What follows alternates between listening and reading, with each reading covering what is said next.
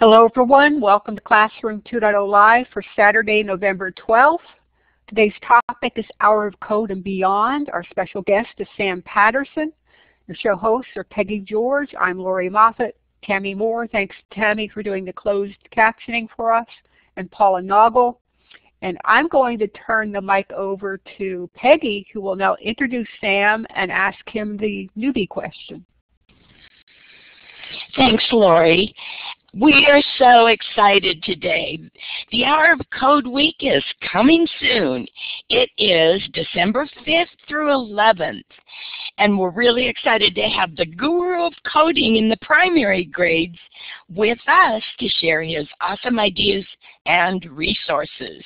So if you teach primary grades, you're going to want to check out Sam's terrific book that's called Programming in the Primary Grades Beyond the Hour of Code.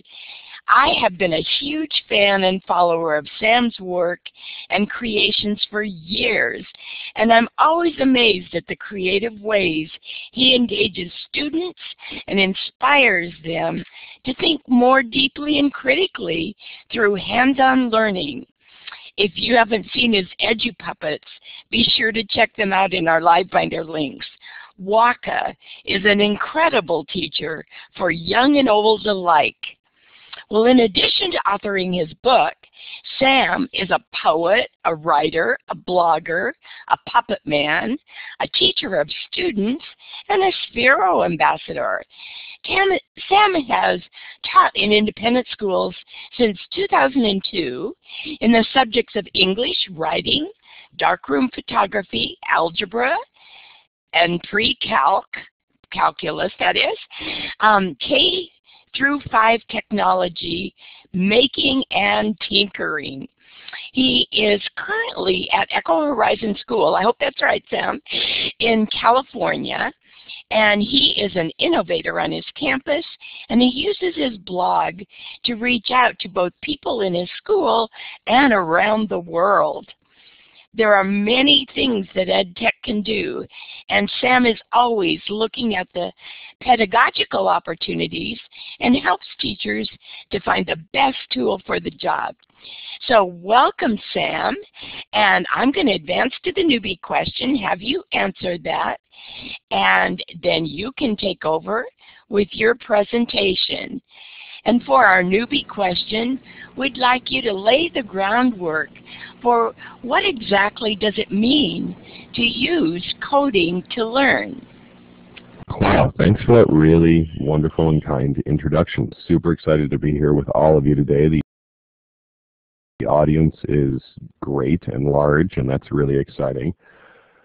Coding to learn is something I picked up listening to Mitch Resnick, the developer of the Scratch programming language. He works at MIT and has dedicated his life to figuring out how we learn and developing tools to make that work better.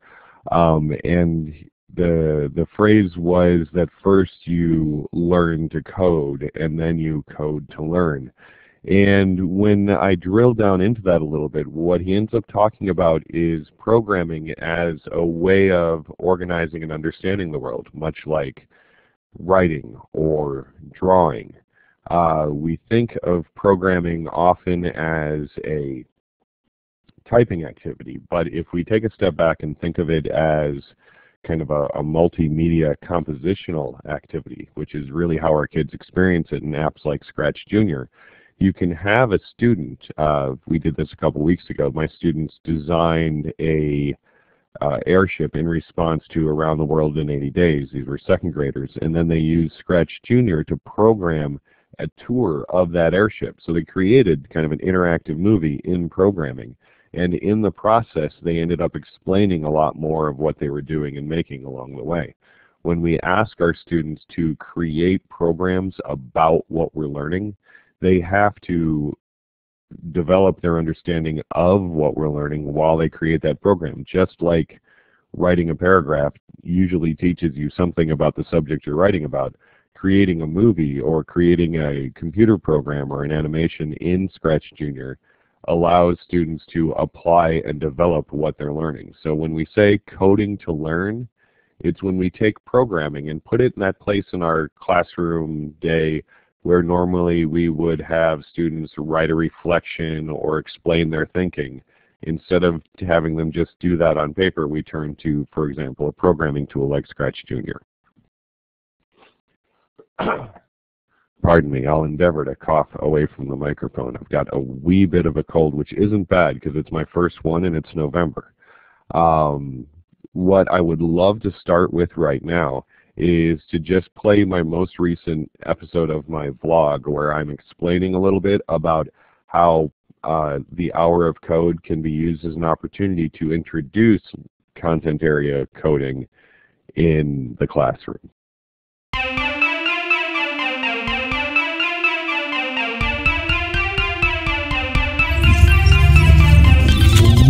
I'm Sam Patterson from BeyondTheHourOfCode.com. Any teacher in any classroom can find something to do with the Hour of Code to bring programming alive for their students. But many teachers feel like they don't know enough about programming to make that happen. But I'm here to tell you, with the tools that you have available to you on code.org/learn, any teacher can find a relevant activity to their content area right there on the website, find the instructions needed to run it, and bring it to the kids.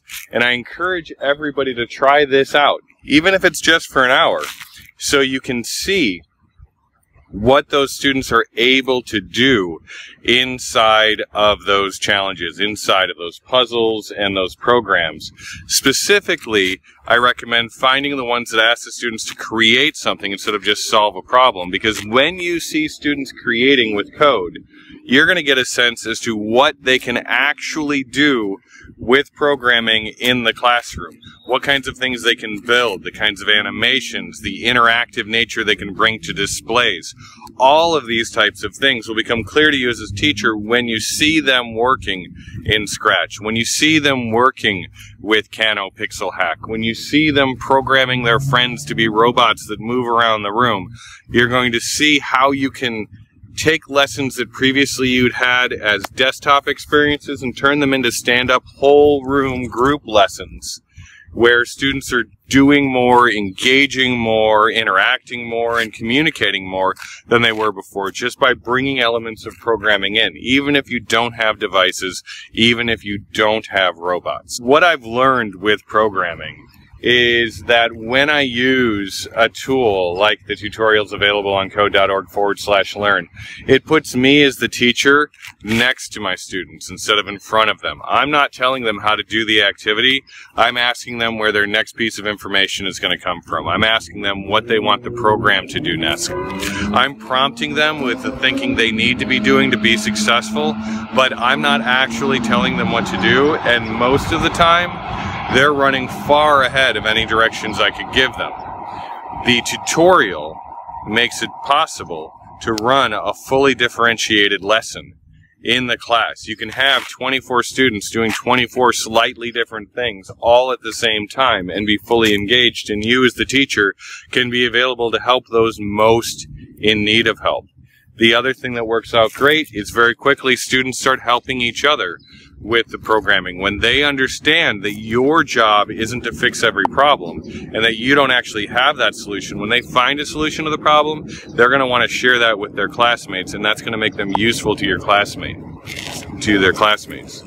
That kind of activity, where we help students be useful to their classmates, can transform student culture. It can transform the way your kids interact with each other in the room and how they view each other. Instead of just another body in the room, they can see that Bob next to them, he's a resource because he gets this stuff and he's helpful. To go back really quickly, there are all kinds of opportunities on code.org/learn for teachers to integrate just about any content area, or integrate coding rather, into their classroom in just about any content area. If you go on there now, you can see there's even a menu that allows you to choose content areas you're interested in, and it will sort the available activities to those content areas. So check that out, code.org/learn. You can find this podcast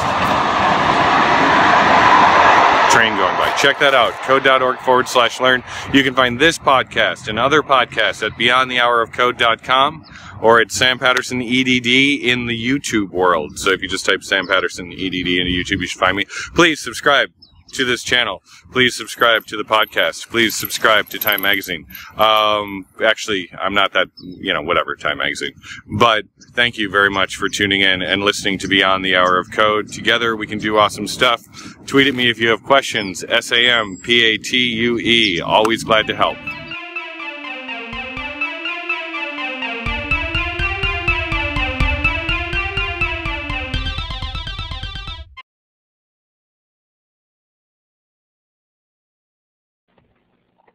Okay, so thank you for indulging me in that video.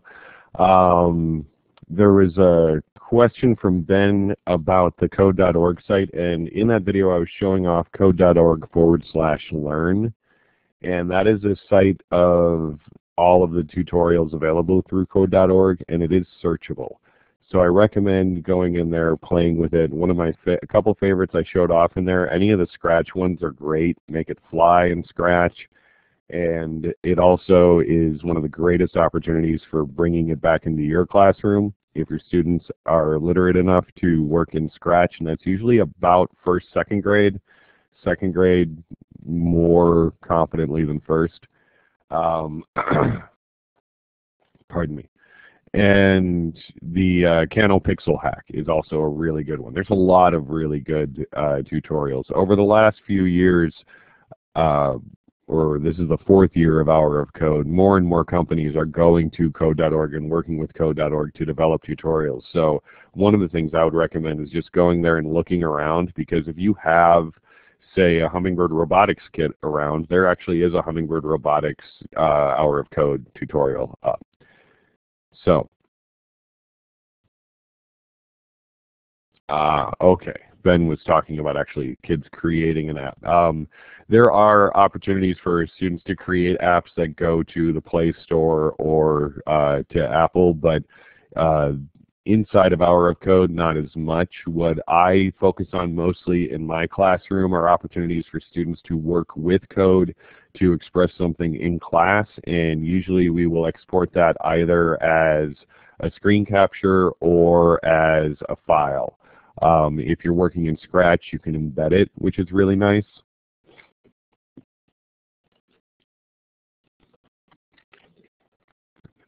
In this picture, a couple of my second grade students are working with, oh no, that's first grade, because that's Scratch Junior, and they're actually creating a aquarium. They've been learning about the coral reef, and they created a looping aquarium, and I taught them about loops, and they spent the whole time talking about the different animals in the coral reef while they're creating this code project. And that's one of the examples of applied content area learning. They've been learning about coral reefs. You give them an animated coral reef to play with and work on, and they end up talking a lot about coral reefs. Why teach programming? Because it creates opportunities to learn. A lot of people will talk about teaching programming because of STEM jobs in the future, etc. As a teacher, I'm much more interested in getting kids to work in my class and getting kids to learn. And programming, I've found, creates a very engaging learning environment for students to continue to work in, and they spend more time with the content in there. Ben notes in the chat that Scratch and Makey are fun, and that is absolutely true. This year I went to the Scratch conference in Cambridge, Massachusetts, and got to meet a lot of great people who are programming with Scratch, and a lot of them are doing work with Makey. If you've never heard of Makey, it is a small board that you connect to your computer that allows you to create buttons. For example, you could create a contact button out of Play-Doh that the computer would then read as the down arrow, and then you can use Scratch to program a response to the down arrow. So you could have a light up when the down arrow is pressed, and then the Makey allows the computer to think the down arrow has been pressed when a piece of Play-Doh is touched. So you can use Makey Makey to bridge between physical things like keypads and dioramas and that kind of stuff and Scratch. It is probably one of the greatest force multipliers in like bridging the content you're already doing, because if you have the kids create a poster, you can then have them use Makey Makey to make that poster interactive. And when you touch one part of the poster, an audio file plays explaining what that part of a geode is, for example. So that's really kind of low-hanging fruit. A cable is Makey Makey. Yeah, well, we all want that. But the, you know, it'll probably come at some point, right? What can we learn through programming?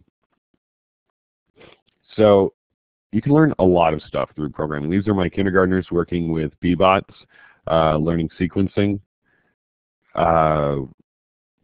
There's so many different things that we can learn through programming. I think it basically comes down to whatever you want, because programming becomes an interesting thing to do with information you're learning about.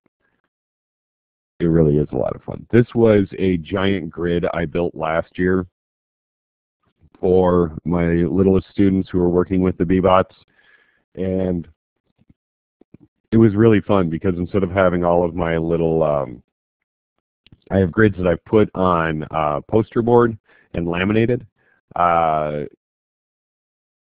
Yeah, Maureen, the purple mice are way cheaper. I heard somebody was having some trouble with their purple mice, but you know, they are way cheaper.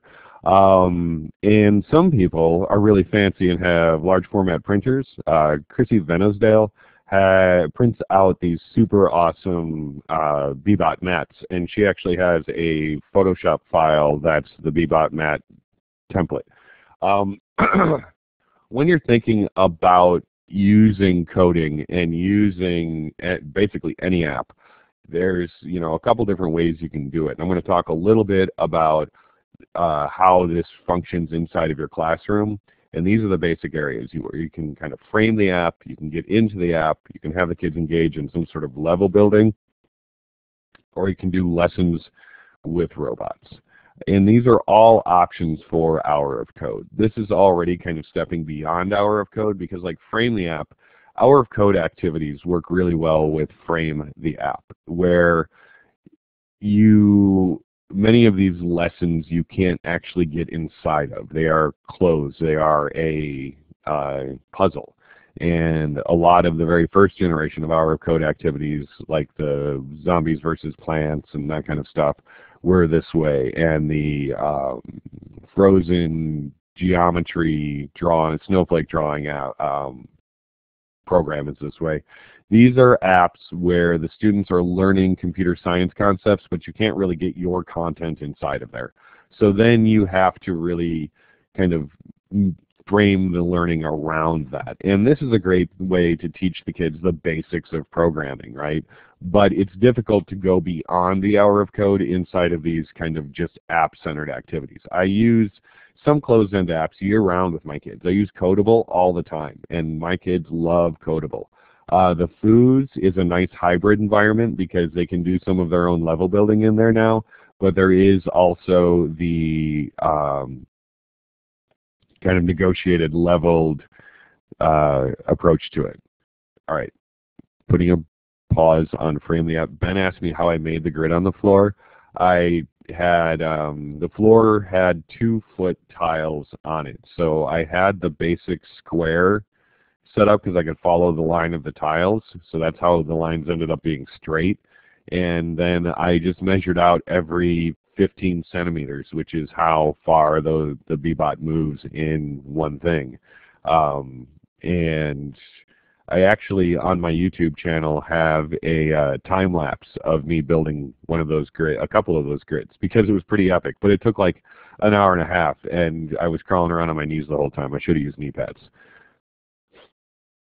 And yeah, the painter's tape is good. A pro tip is at the end, when you're ready to have the tape come up, have the kids do it, because 20-some kids can tear all that tape up in about 10.5 seconds, and they enjoy tearing the tape up. So going back to talking about how to use apps in your class, basically. One is Frame the App, where you have an into experience, they code, you have a reflection experience that you all kind of share. It's difficult for this to get content specific. Get in the app. So Scratch Junior is my favorite spot to do this because I can actually open Scratch Junior on my iPad. I can take a picture of something. I can build some character letters. Let's say I want to do a spelling activity. And my first graders have been learning sight words like R, A-R-E. And I put R, E, and A into Scratch Junior as characters. And then they can unscramble that through code, where they code the letters to go in the right order of the word. Right? So we're learning sight words, we're spelling. It's just a spelling lesson. I can send that spelling lesson to all of my kids. It's a lesson I could have ran off on the photocopier, but instead I've built inside of Scratch Junior, and my kids can interact with it, have a good time, and we kind of move on. Scratch Junior, it should be noted that it is available on just about every platform. It's available on iPad, it's available on Android, it's available on Chromebooks. You can get it in the Chrome store.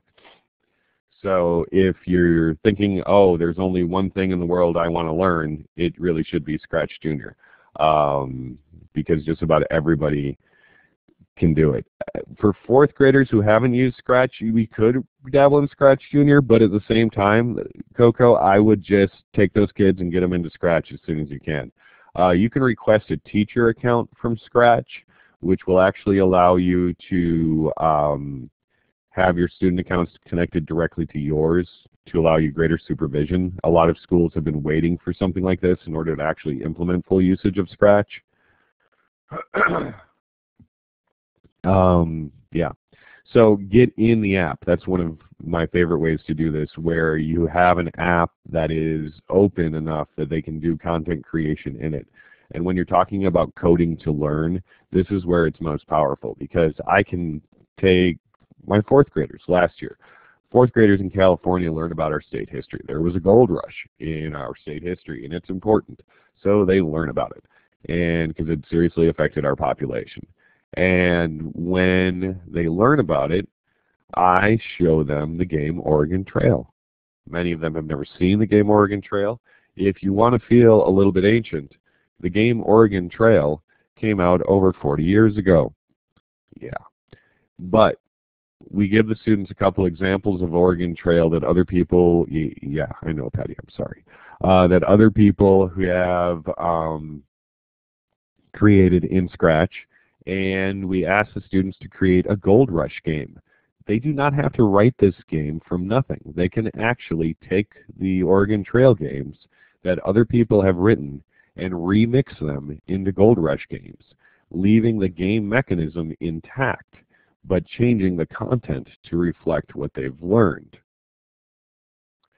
So the fun thing about that is they're spending all of their time trying to think about what are the critical decisions these people have to make. Oh yeah, Ben, remixing is a great start. One of the really good things about programming is that you can remix. They're not writing everything from scratch or from nothing, right? They're starting from somebody else's program. I, as the teacher, can write a basic program to send to them that has the mechanism in place that they just have to modify and use. And this also makes it possible to differentiate what you're doing, because the students who need more support can get that by taking one of your suggestion things. When I do this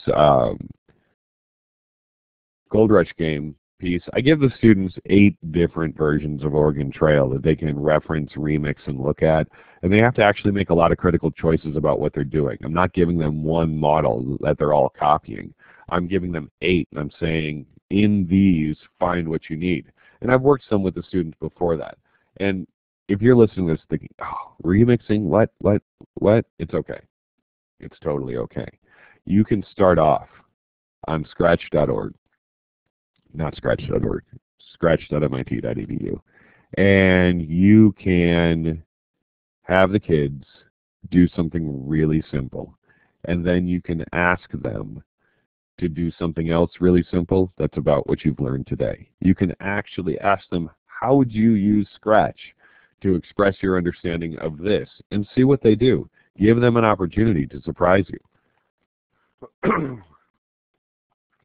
Now, Ben's over here in the chat, and he's talking about musical instruments, physically controlled using Makey Makey, and that is super awesome. Josh Berker has done some amazing writing about that, and his book is called The Invent to Learn Guide to Fun, and that is amazing for kind of moving from just coding into this coding and real-world interaction. You can create a dialogue in Scratch Junior. I have my second graders write dialogues, which really has them doing a lot of writing. One of the things I'm always impressed by when we're working in Scratch Junior is that they do so much writing. It's a app which doesn't require them to read anything because it can all be graphical. But there are so many opportunities to put text into that we end up doing a lot of work around that. Pardon me. Got some resources in the slide deck.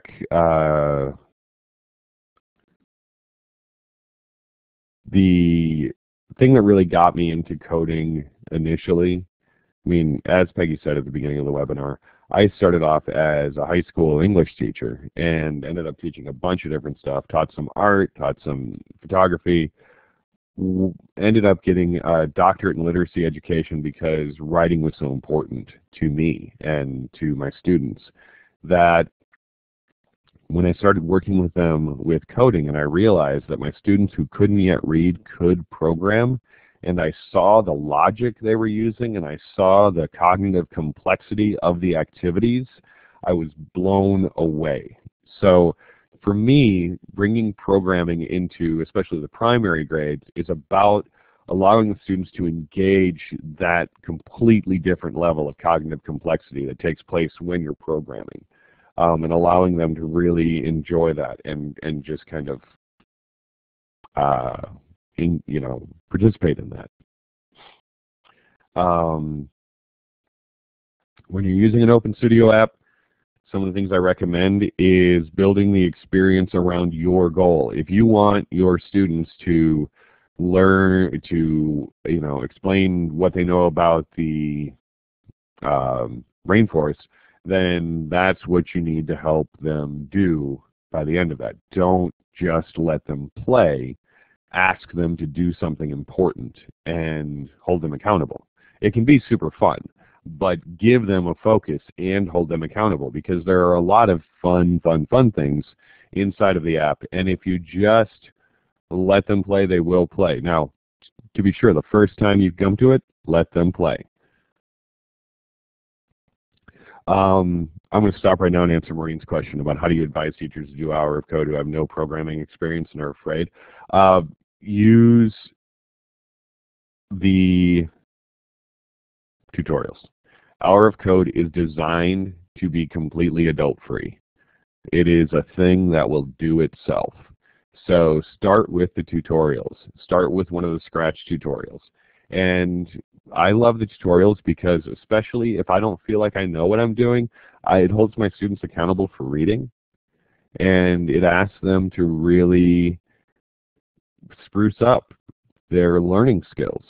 Many of our students have gotten very used to people telling them exactly what they need to do next. And with the Hour of Code tutorials, they really have to look at the screen and engage. And what I love about going into something like that, not knowing what I'm doing, is that when I'm doing something like that and I don't know what I'm doing, I end up getting right next to the student much quicker. Because I just tell them, you know what, I haven't done this. I don't know. What do you think you want to do next? What do we need to do next? What is it? What do we need to do next? And that what do we need to do next is like the most often question, is the question I ask most often to my kids. because it's all about getting it down to just that next step. When you're coding, you need to have an understanding of overall what's happening, but you also need to be able to think, okay, what is the one next thing I'm doing, and how do we get there?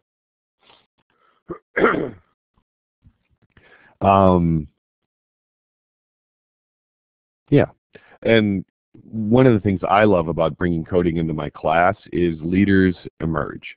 My students who get it often are super excited that they get it. Some of them are not the ones who get it when we're reading, when we're doing math, anything like that. But when it comes to coding, they have skills and they realize it, and their classmates realize it. And that changes the knowledge economy in the classroom because the kids learn from each other. And like I said, as much as possible, I try to get next to them. And if that gives me an opportunity to put one kid at the front, great. Open Studio app. Open Studio app is an app where you can do stuff. So it's not a closed experience where there's just levels to run through, but you essentially, somewhere in that Open Studio app, there is a blank white page that you can make into anything. Scratch Junior is the best one of those that I have. And Scratch and Scratch Junior kind of own that Open Studio space because they're both designed by universities to help people program. They're not trying to sell screen time. They're not trying to sell levels. They're not trying to sell the next version. They're just trying to make a super useful tool for people to use. Oftentimes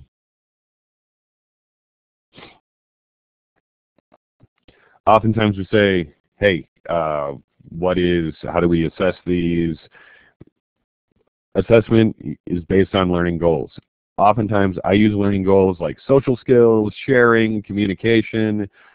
These are the things that I assess while we're learning code. And because they're much more important than just the do they know how to do they know how a loop works, right? I'm much more interested. I set learning goals about sharing and that kind of stuff. The teaching we do before the app is about sharing and communication, how to ask for help, how to turn down help, etc. And that's what I like to assess on. I look at how far they get. I watch them while they're working. There's a whole lot of body language that happens in the world of programming, fist pumps, tears, etc. As the kids get more confident and more comfortable, we're bringing code talks. We ask them to take screenshots when you get frustrated. And at the end of the time, you have them choose one of the screenshots and drop it into Seesaw or Sonic Pix or Blabber, I forget what, Blabber Pick? I don't know. There's a couple different photo narration apps. We use Seesaw right now, which is a really amazing sharing platform. And we have them explain why they were frustrated and how they got through it. And that kind of brings it back to perseverance and sticking with it and reflections. A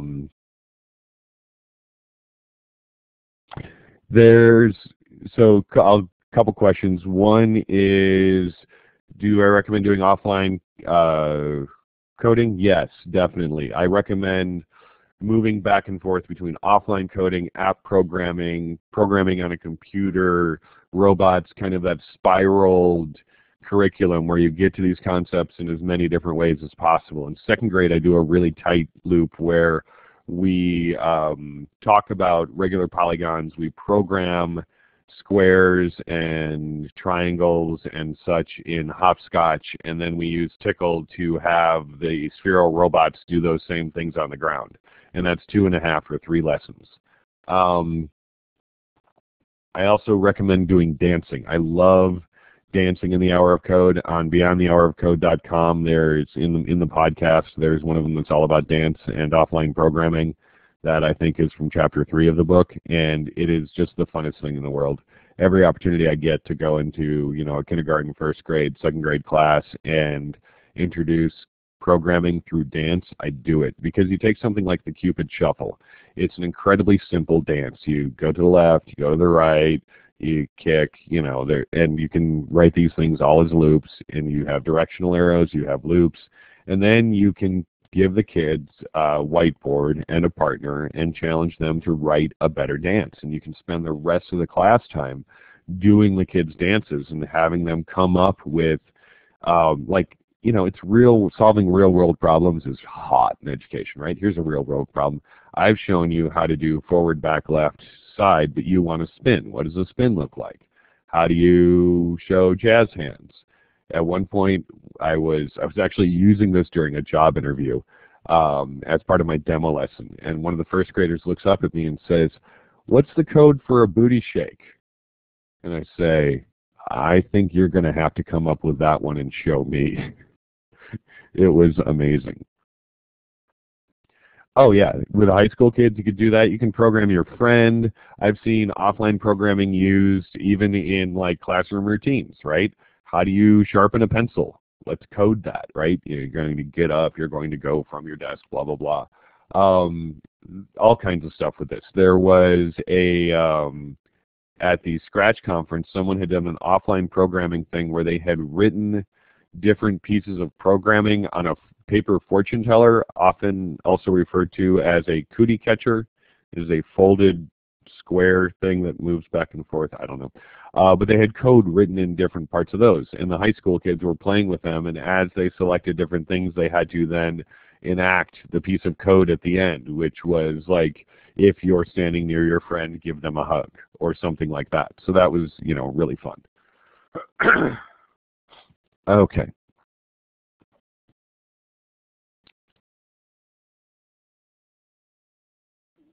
And Ben, you asked about increasing levels of challenges. Some. I will switch back and forth. I'll use the leveled apps. If I really want to have them have a leveled, increasing levels of challenges thing, I'll throw them in leveled apps. That takes care of it. With Scratch Junior, what I usually do is I ask them to do one thing and I introduce like one button, but I give them the opportunity to find all of the other buttons. And in general, I under-instruct when I code, which means I tell them what I want them to do. I don't tell them how to do it, and I hold them accountable for running through the tutorial. All right, I want to talk a little bit about level editors. These are another thing that you find in Hour of Code and kind of in the world of ways to bring coding into your class. Level editors are things that allow you to build video games. And I already see one that I need to add to this that I don't currently have on there, but I'm blanking on the name. It was, oh, it's really good. Okay, I'll have to remember it. But we'll start with the ones that we have listed here. GameStar Mechanic is a website that I used 5 years ago. I think it still exists. It allows you to build a side-scroller style video game, and we had students in 7th grade who were learning the body systems, and they built different video game levels to represent different systems. They weren't perfect. They required explanation. They engaged in what I call analogous thinking, where you set one thing equal to another, and then you explain how it, you know, why it means that. And that was a really great way for the kids to learn. And they had a lot of fun, and they built video games, which was really nice. Yeah, Swift is super awesome. I haven't used Swift a whole lot, so I haven't. It's not in this presentation, but. Yeah, Ben, you're right. They have elements of game design, and they have tutorials that teach the kids how to build each level. And so you get that. Mario Maker, if you have a Wii U, you can now build your own levels of Mario, which is fun and cool. Haven't actually used that in class, but it is amusing that it exists. If you don't know the Foos is amazing, and my kids love it, and they have levels that you can build in there. It blows me away that I can, like last year, I was teaching 1st grade, and we were using the Foos, and we were playing one of the levels, and one of the girls says, I've never played a video game before. And I said, oh, okay, that's okay. This is how you do it. And she started playing the video game, and then in a little while, she was creating her own video game level, and I thought to myself, so this student lives in a world where every video game she's ever played, she could edit it. That's amazing. That's a game changer, right? That's not the world I live in. Pardon me. And then CodeMonkey. CodeMonkey, I love. CodeMonkey, if you don't know CodeMonkey, check it out. It's got a 30-some free levels, and it is a great introduction to text-based coding. My third graders ate up CodeMonkey. They loved it. They need to do some typing, but you can also press buttons to make the stuff come in, and it's a good introduction to text-based syntax. So those are all exciting things, and CodeMonkey also does have a playground in it. Foo Studio has some degree of a playground in it that were really good. Lightbot's good, Maureen. Sometimes my kids had a challenge with Lightbot just because it's got this weird 3/4 view, so sometimes they can't figure out which direction to make it turn. Aim for analogous meaning, that's the whole set something equal to something else, right? It's just like the horrible drawings we all did when we were in preschool of our family. That look amazingly like the drawing I would do now of my family. I'm going to talk a little bit about robots. I'm not going to focus on it a lot because they require you to actually have the robots. But when you're thinking about, like, my school, should we get robots, there's a lot of fun things you can do with it. This is actually a lesson where we were using Sphero and the Draw and Drive app. Here, I'll use a pointer. The Draw and Drive app, where they actually draw the path they want the robot to take, and then the robot follows that path. So these were kindergartners. They loved it. When you're thinking about working with a robot, there's 4 different ways I found that I worked with robots. Robot as pointer, robot as actor, robot as constant, and robot as innovation engine. And those are kind of increasing level of complexity as we go down. The robot as pointer, yeah, totally. The thing about game creation is that's one of the best opportunities you have to do complex applied learning, right? So whether they're designing a Gold Rush game or a side scroller or whatever, it's really powerful. So apparently I don't have detailed slides on these. That's good. I'll just talk about them really quick. Robot as pointer is what you see right here. They were rolling a dice and adding them up. They were rolling, I believe, 4 die and adding them up. And then they would make the robot go to the number that they had added up to.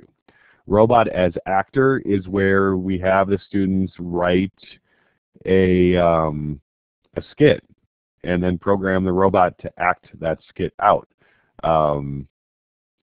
It's the same kind of thing. Lori, you were talking about having the high school math students use Scratch to explain math concepts. One of the things I love is when we take Scratch and we have them write computational programs, it forces them to think about the problems they're solving conceptually. So oftentimes in math we strive for conceptual understanding, but we get trapped by giving the kids computation work to do. But when we ask them to do that math work in a programming platform, instead of solving one problem, you're going to write a computer program that could solve all of those types of problems. It really gets them up to that conceptual level. With robot as actor, it's, if you would have them write a skit between 2 characters, then the robot's just one of those characters.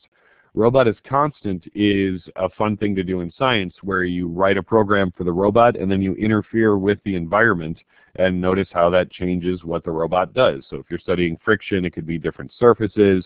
If you're studying, the impact of going up an inclined plane, you could do that. That's what my second graders did. They had a robot that was running one program and they had a bunch of different ramps and they had to figure out what that meant. And they explored and learned, and it was amazing.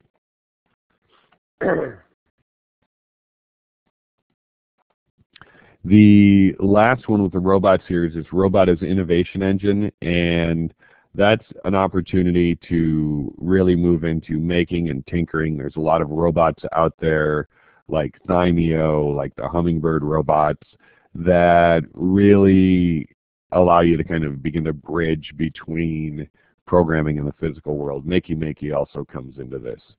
I want to just circle back as we get near the end here, that social skills are really important. I still have 30-some slides, right? I have ambitious slide decks. I love programming with pre-readers, and this is one of Jeff's kids, Jeff Bradbury, his teacher cast. If you want to know more about these kids, you can follow them at the Edgy Triplets. Right? I love that picture too. This was when I got to meet them and I put the eyeball stickers on Robert's head. E-bots are fun, but as people in the chat have mentioned, there's a purple mouse version on Amazon that's really cheap. And if you want a more affordable version, that's a good way to go. Here's a better shot of the what I call the robot bocce ball, where we put a target in the middle and they have to navigate in and then navigate out, and no one's allowed to be inside of the robot-only zone that keeps them from walking on top of each other's robots. I think, yes. So a couple important ideas as we close out here. Have something awesome for everyone to do. Sometimes you're like, well, I only have one robot, so we'll just have everyone take turns. And that's, in a lot of ways, a horrible idea, because you want something active and valuable for everyone to do. This can be a challenge, especially with group work and robots, but it is possible. And it's a challenge worth addressing. Yeah, Ben, I've used little bits. They're super awesome. They're an important part of the tinkering we're doing at school. And I actually have some on a wall outside for the kids to play with freely.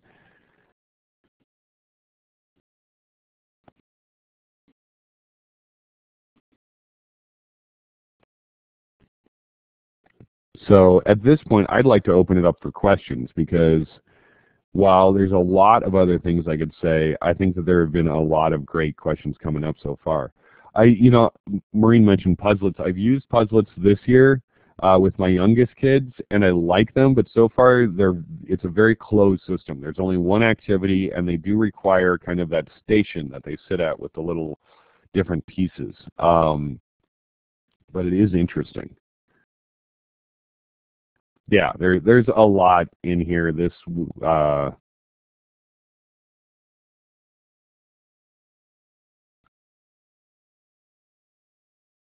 you think about STEM, here is again my first graders learning about the coral reef.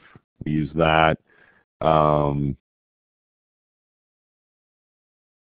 yeah, this is what excites me about programming, is how much work there's to be done in literacy with it. And I've just had a really great time teaching kids and finding those different opportunities. Oh, here was a super fun thing. So we used the spheros to paint, and we just had them run through paint. The teachers who've done this, who are smarter than me, take like pool noodles and put them around it so the sphero can't run all over the floor. They told me on Monday that they were going to put in a new floor in my room at the end of the week, so I had to hurry up and get this done before they put in the good floor, because they weren't going to let me do this once the good floor was in.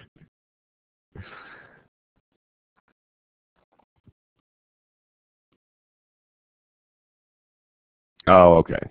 That's right. The end of the slide deck is just a bunch of stuff that came with the template for the slide. That's why there's so many slides. Yeah, the first grade coral reef project, they had been learning about the coral reef, and typically they would create their own animals, and they would study them, and they would paint them and build them out of paper. And then what I did, it was early in the year, so it was just another getting to know Scratch Junior sequence. And I took the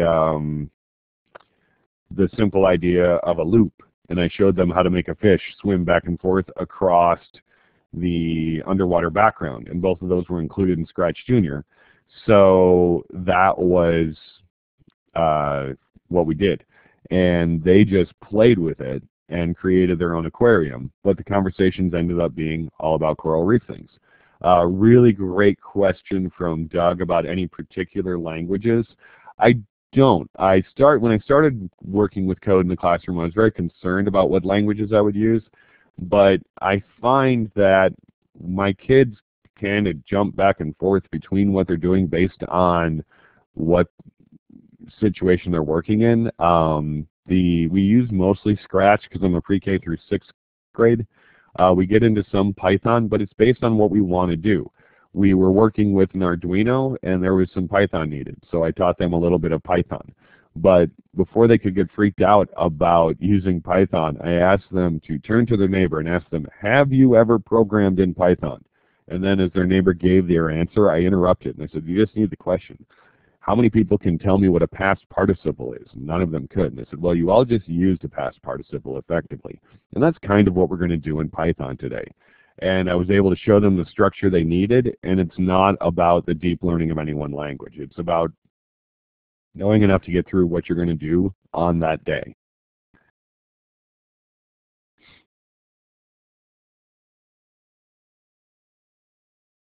So I'm looking at the chat to see if there's any questions. Oh, yeah, I Minecraft as much as I can. There's a Raspberry Pi Foundation has an amazing thing you can do with Minecraft where you can actually have the kids program Minecraft using Blockly or Python. It's super amazing. Kano also has one of those, and I've done a lot of work with that. The Kano kits are crazy fun if you're thinking that, wow, what you really should do is build computers with kids. Check out the Kano computing kits because they are awesome. Yeah, Piper's amazing too. Coding versus graphic interface should be, it's all about what you're doing, right? Like I think that Gary Steiger and Sylvia Martinez put it best in the Invent to Learn book when they took on this question of what language should you use, and they really advocated for Scratch. And basically what it is kids will use Scratch until what they're doing is complex enough that Scratch is a pain in the butt. And then they're going to be able to move pretty easily over to whichever text-based coding is most appropriate for what they're doing because they've reached that level of complexity.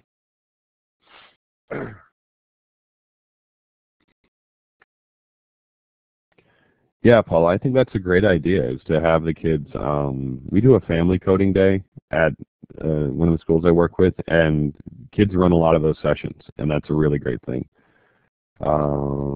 Yeah, you can 3D print Minecraft using a program called Mineways, and with my 4th graders, they actually designed something in Minecraft that we then printed out.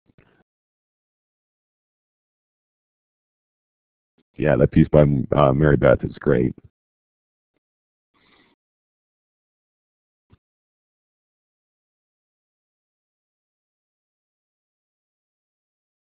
We're reaching the top of the hour, and if there's any more questions, I'd love to take them. I believe that programming is something that any teacher can do with any kid, and they can find a way to bring it into their classroom in a way that really increases the learning happening there and ups the cognitive complexity. So I encourage everybody to check out code.org/learn and follow the Hour of Code hashtag and see what other teachers are doing. I did capture some questions that you didn't answer, Sam, so let me see if I can find them. Are the apps that the kids actually do the programming for, are they accessible? Yeah. I guess it depends on what they use to do the programming. Well, all the stuff that inside of code.org/learn works on a bunch of different platforms. Mm-hmm. So when we run coding events at my school, we run it on PC laptops, Mac laptops, Chromebooks, iPads, you name it. Have you tried CodeBots? I have seen them. I haven't tried them yet. But there's so many different, yeah, it almost seems like every 10 minutes there's another Kickstarter that pops up with somebody's robot designed to teach students to learn. And there's a lot of great opportunities out there. And it can be challenging looking at all of them and say, well, which one should I bring to my kids first? And I'm always looking for the ones that are either really simple or going to give me the most customizable experience. So things like Sphero I love because they're just stone simple. They turn on, they work, or they need to be sent in for service. There's really no in between. And there's a lot of very simple things I can do with them. But other things like the Hummingbird Robots Kit is amazing but there's a bit more of a learning curve on it, and you have to be able to figure out how to do more things. So it's all about just what opportunity you want to bring to your kids. Mm-hmm. App Inventor was just mentioned by Ben, is a really great platform, MIT App Inventor. It's been around for a while. I have coached Technovation teams, which is a really great project for girls, Technovation, that use App Inventor as part of a design thinking challenge process.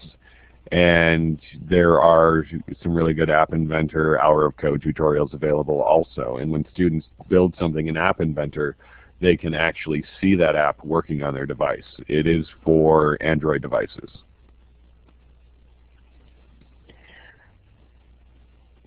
Those were the questions that I found. Excellent.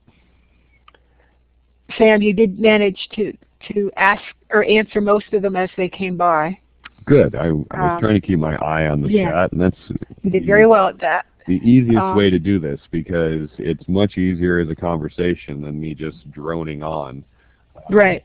But if you like me talking in a way that's completely uninterrupted, you can check out beyondthehourofcode.com/iTunes, where we have all of the podcasts. Mm. And yes, Ben, Scratch does have Hello World. They have say blocks that let you just type inside that, and your character can say it. So it's actually really easy for Scratch to do that. My first activity in Scratch or Scratch Junior is always make the cat dance. When you open up a new program, there's a cat in the middle of the screen. Yep. And you can make the cat move around, and that's usually enough for a good 15-20 minutes of kids freaking out about how cool it is, and then you teach them how to delete the cat because they want something else to dance. Right. Thanks, Paula.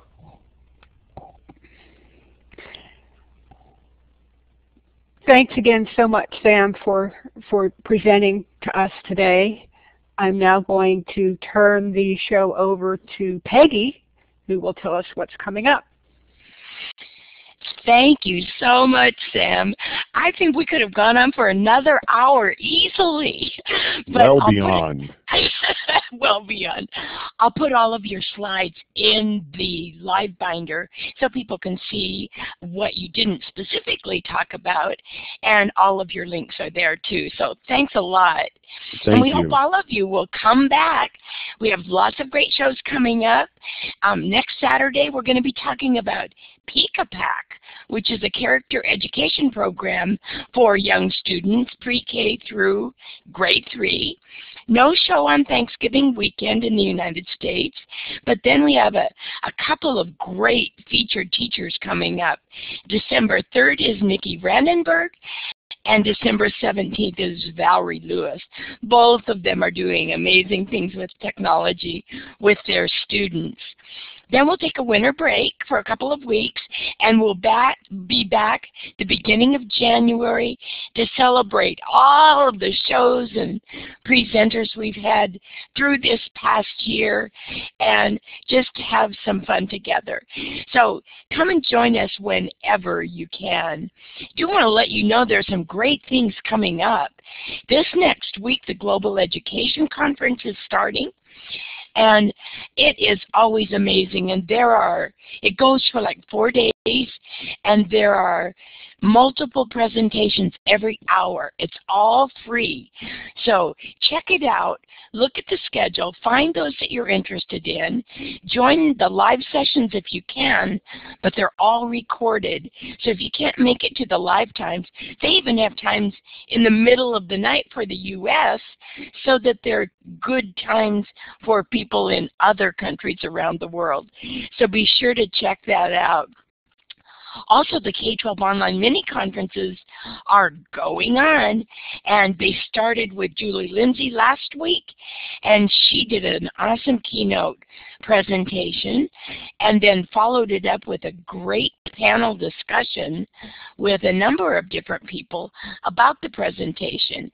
This next week, we have David Jakes doing the keynote presentation all about learning spaces, and then that will be followed by a panel presentation on on the following Thursday. So all those links are in the live binder, so be sure to check those out. And our usual wrap-up, since we're a little bit over time, be sure to check out Steve Hargadon's Learning Revolution project. He has lots of the conferences posted and updated on that site.